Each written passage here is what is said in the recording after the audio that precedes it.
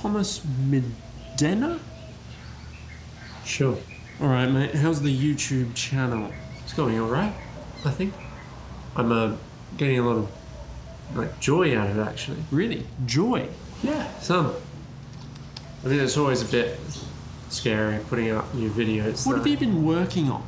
Well, I've spent a lot of time on some short films, actually, and they really take a lot of beep, beep, beep, beep, beep, but no one cares. When are you making another tech video? Yeah, I'm making a Chromebook one at the moment. Good. Great. That's fire. Yeah. You seem unhappy. I'm not unhappy. What's the matter? You don't like Chromebooks? I do, and I like making videos about them. It's just I like a lot of things, you know? You trust me? Yeah. Get over yourself. Okay. You doing reaction videos? Yeah, actually. Yeah. On some kind of popular TV show? Something that's fresh, hot, spicy? HBO? I'm just watching one here, and I can't help but notice you haven't reminded people to subscribe. Well, they only should if they want to. I want you to think of a famous YouTube personality. Okay. Someone crash hot. Close your eyes. I want you to picture them. Okay. You picturing them? Yeah. Where are they in your picture? Just at their house, I guess. No. Put them at the beach. Why? I like the beach. Okay. So you've got this big YouTube person, yeah? You're picturing them. You can see them in your mind's eye. Yep. This is someone you could become one day. You could be them. Sure. And you're picturing them on the beach. Yeah. Okay, now picture them dead. What? They've been murdered. There's blood everywhere. Hey, sorry. What's this? Mate, no one lives forever. Okay. You can be any YouTuber out there that you want. You just have to outlive them. I can help speed up that process.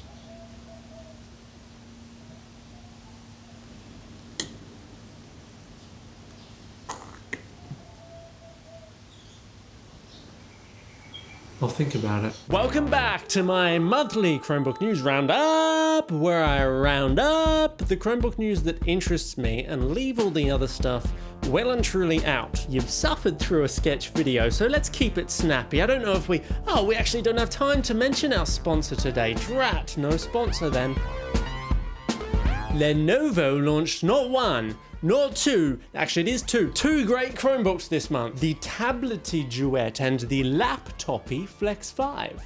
Let's see what people are saying. First, let's look at the Lenovo Ideapad Duet Chromebook, which is thin and light, and it's basically a tablet with a nice display. It looks great, nice color on it. The other thing, you know, there's only 4 gigabytes of RAM. But performance only occasionally got laggy for a few seconds. it's got a decent enough processor in it to get some stuff done. I don't really go over the specs. but in general, it's like, what's it like? It's pretty nice feeling. I gotta say, it feels nice. And it's really light in the hand. Plus, there's a keyboard dock and a kickstand included in the box.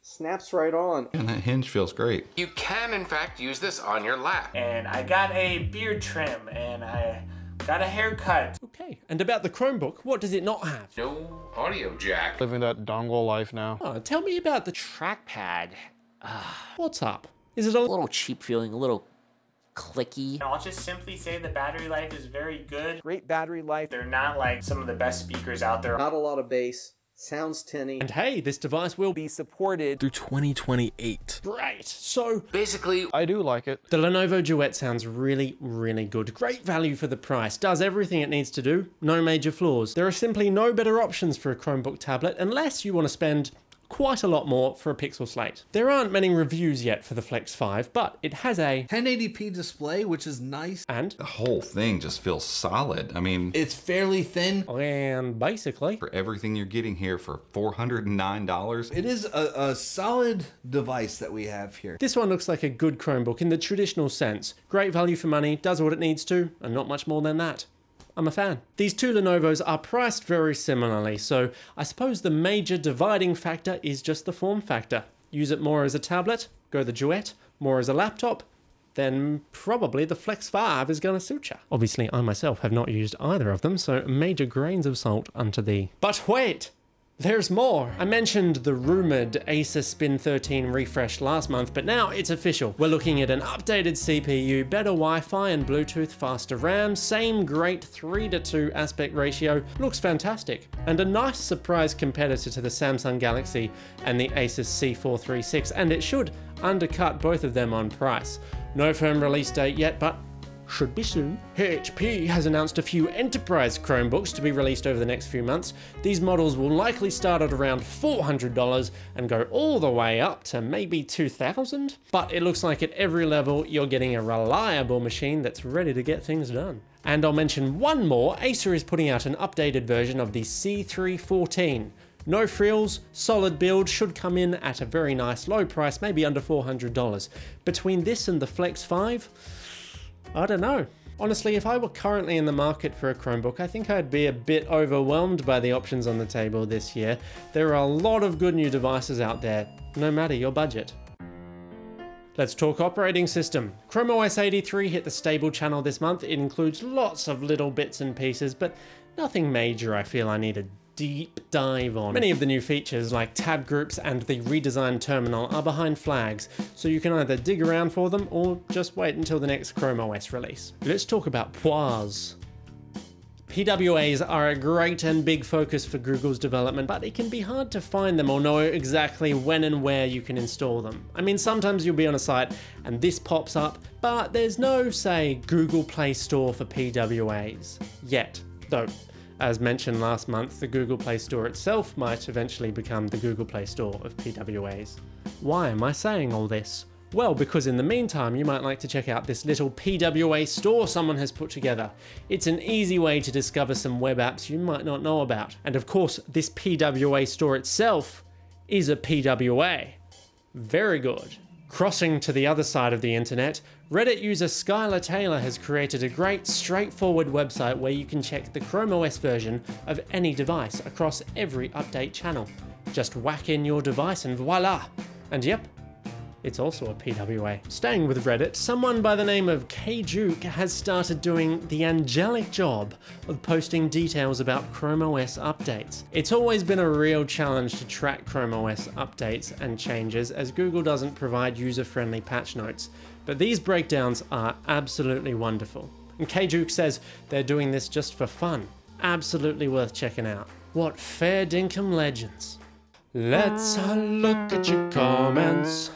The highlight of the month.